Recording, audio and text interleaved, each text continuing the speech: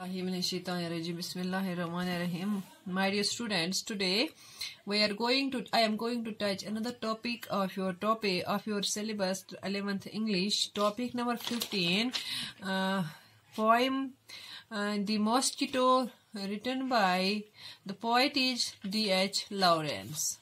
D.H. Lawrence. This poem, The Mosquito, is taken from D.H. Lawrence's collection of poems titled Birds, Beasts and Flowers. The poet is famous novelist and poet of the 20th century. The poem uses certain poetic technique. The poet uses the poetic technique called pathetic fallacy. Describes human emotions to animals and objects. In this poem, the poet talks about the mosquito by treating it as fellow companions. This poem is in the form of assumed conversation between the poet and the mosquito. The poet raises many questions to the mosquito by using the second person narration, you as you.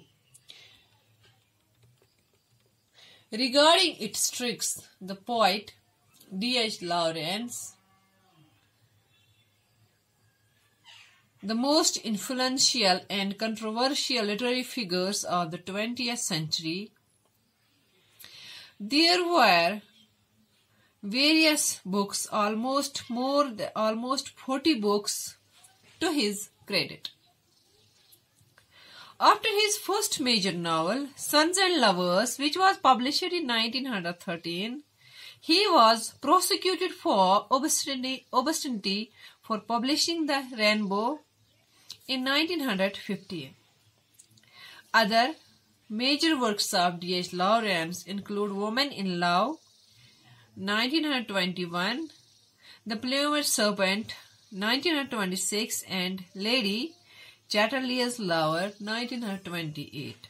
In all his works, he celebrated, the poet D.H. Lawrence celebrated his vision of the natural, whole human being, opposing the artificiality of modern industrial society with its dehumanization of life and love. In this poem, the poet raises many questions to the mosquito by using the second person narration you regarding the tricks of the mosquito. How a small insect troubled the life of others. The poet calls the mosquito as monster, means a mister, and question when did it start its tricks. He asked the mosquito the question, when did it start its tricks? He observes the movement of the mosquito and comments about its high and studded legs. ये यहाँ पर mosquito से पूछ रहा है कि आप कैसे इतनी ट्रिक्स करते, इतनी चालाकियां करते हो, आप तो इतने छोटे से हो और आपकी टंग इतनी पतली है एंड आप तो है ही नहीं कुछ, आप कैसे इतने ज्यादा परेशान करते हो इंसानों को या बाकी जो जिनको आप तकलीफ देते हो. The poet asks it how it lifts its weightless body and stands upon him without his knowledge. कैसे मेरे जब आप में तो कोई वजन है ही नहीं और जब आप मुझे आते हैं for the purpose of biting, you are numbing my senses. He questions whether it is a phantom as it comes and goes without others' knowledge. The poet heard a woman calling mosquito as a winged victory, symbolizing its action and terror. The poet exaggerates that the mosquito listens this and smiles at the woman who called it the winged victory.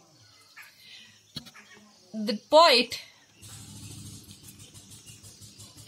again raises doubt to the mosquito that how can it put such cruelty in such a half transparent weak look.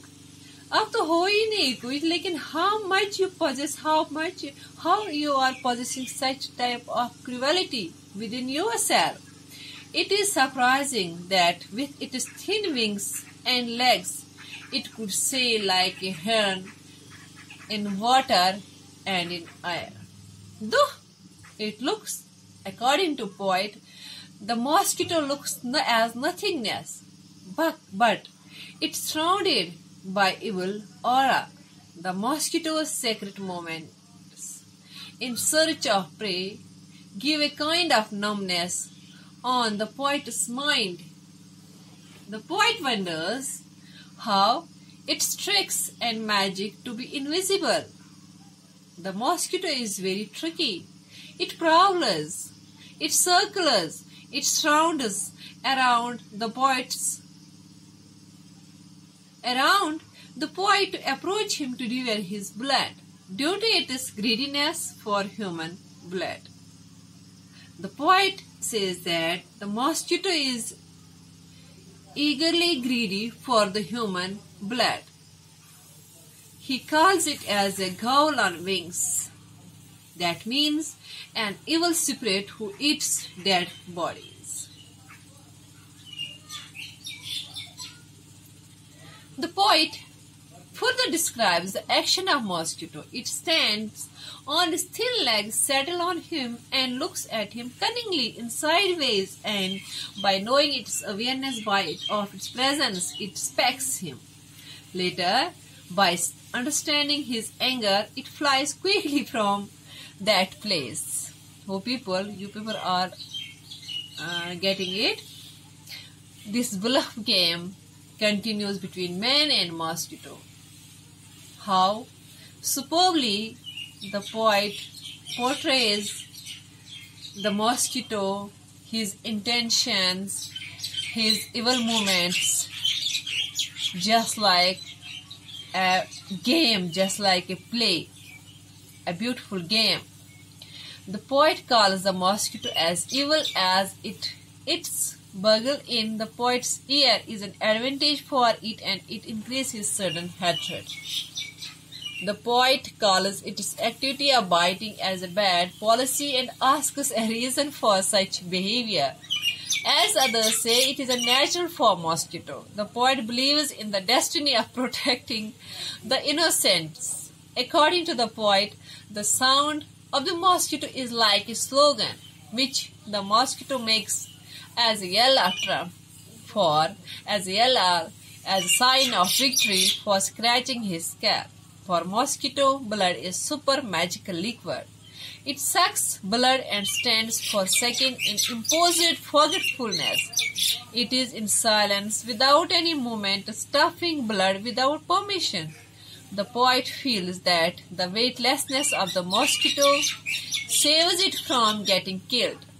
Such thoughts develop his ego to kill it in order to improve his power, to prove the power of human beings. He kills it and it leaves a stain, a small stain of his sucked blood, and the mosquito disappears as a dim smudge. In the beginning of the poem, the poet looks at the mosquito as powerful, almost equal to humans, but in the end, it becomes nothing. Thanks. Have a nice day. This